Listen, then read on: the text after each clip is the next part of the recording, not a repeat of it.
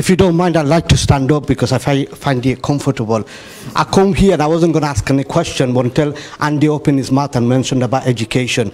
I'm passionate about education, and I believe education is a passport out of poverty. I came to this country when I was 12 years old, and if it wasn't for education and EMA, I wouldn't be where I am, going to university, and my family would have done it.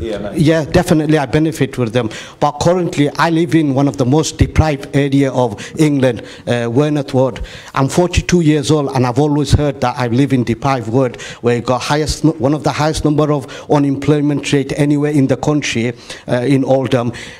People in Copies, Primrose Bank and Town Centre do not have access to good or outstanding attainment education for primary or secondary school. We are being excluded through secondary school administration criteria. My son, we live in Blue Court, Crompton and other outstanding school.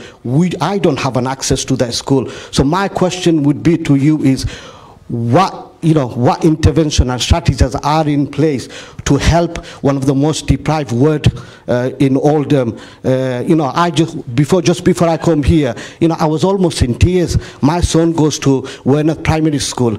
Again, that primary school, so many changes that have been gone through. Bright Tribe has, is moving away. Again, it's impacting education. You mentioned about how important education is. Massively. Massively. If us in town centre base cannot access the basic thing of attending a good outstanding secondary school, what hope have we got? My pledge to you is, I pay a lot of council tax and increase by another 4% because it goes to the mayors. So my question would be is help us, support us, and also, Andy, I've got a lot of respect for you, and I'm passionate, and I do get myself into trouble for speaking out. Please do not take it personally. I'm just a passionate person who cares about the area I live in. Thank you very much, everyone. I love it, and I love to hear it. Well said, honestly. I think you're absolutely right to be passionate, and you spoke brilliantly there, to be honest. And I feel it. I feel all of the same things, and I bet Sean does as well, because I think your borough has been quite hit by what I would call the Gove experiment in education, where he just kind of ripped up the rules and anybody could open anything. And I mean, you'll know. I won't go into all the details, but Andy, what frustrates a lot of the people in Wearmouth Ward is, and a lot of the female. What frustrates a lot of the resident of Wearmouth is the Oldham local authority has given money to some of the school, but we cannot access it. Maybe I'm wrong, and someone could clarify it. But we know at this moment in time, my son is in year 6.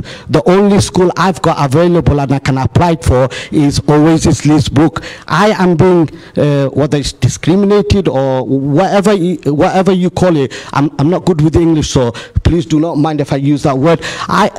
Restricted. I've applied for Blue Coat School, Crompton House, Newman College, and because of the funding, because of the school administration criteria, I can't access it. And answer some of the specifics on the law, because I don't know all of those things. just to say before he does, what I was getting at though is, councils have had the education role taken away from them, to be honest, as we've gone towards academies and free schools. And I do work in a secondary school. Yeah, but we would like to have devolved control of education, but we don't, and nor does the council anymore. All right, thanks, Andy, and thanks for Maroof. I did want to get the opportunity to speak to you about this in person, and it's presented itself this evening, so that's fantastic. Not in the forum that I anticipated, but hey-ho.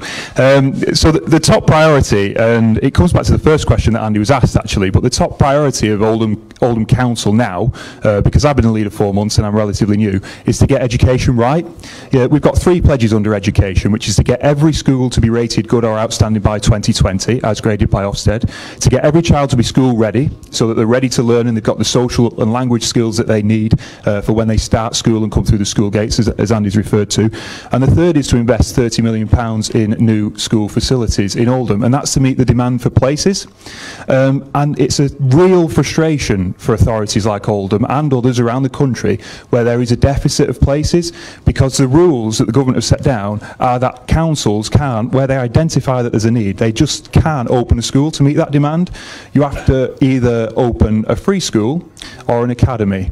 And a free school or an academy, you know, anybody can tip up and say, oh, I want some public money and I can open a school and it'll be great, don't worry, stay away from us, Oldham Council. It's wrong, and I don't agree. But as a council, what we can do is we can work with that process, and we can find somebody that is a known quantity and is known to provide a good standard of education, and use the free school process to our advantage, which is exactly what we're doing. And it's what we did with Northmoor Academy, because we opened the new school on the Old Grange site next to Oldham College to meet the demand for primary school places. And it's what we're going to do for a new secondary school in the town centre. And we're working with a locally based academy sponsor who is going to open a school that will be accessible to the people on the doorstep. I know there are things on social media, I know there are things elsewhere that suggest otherwise, but it will be accessible to the people that live on the doorstep. And the point about the council giving money to schools, I think you're referring specifically to Blue Coat, and it's a Church of England school. We have given money to that school for it to expand, but a condition of that was that they changed our admissions criteria, because you're right, it was a school in the centre of Oldham where a lot of the people that live around that area aren't necessarily the Church of England faith, but they changed our admissions criteria so that it took in more people from communities that don't follow that faith, and so that they could attend. They have, that's true. And that's what the admission policy of the new school as well will be the same. Well said, Chuck. I just want to just very quickly add another point, if I could, and I know the gentleman wants to come in on the third row there, but just to add, you know, I agree with everything that's been said. I believe passionately in comprehensive education that is locally accountable to the community, and we don't have that at the moment. Angela Rayner, Shadow Education Secretary, has been talking about that this week, and I think she's really right to talk about that. But you mentioned EMA. Now, I don't have a budget to bring back the EMA, nor do I have powers to tell schools what to do. However, I come back to the first question. I am trying to find a budget to pay for a free bus pass for all 16 to 18-year-olds. And I do believe that policy could have a really positive impact on this borough, because it would send a message to every young person here that there is something for them at the end of school, that they can get to an opportunity, a study opportunity or a work opportunity. And I'm driving TFG, I'm a bit mad with it, but I'm afraid I'm going to carry on driving them mad with it. The reason being that, in my view, could really help lift people's aspirations and improve their life chances. And I'm going to carry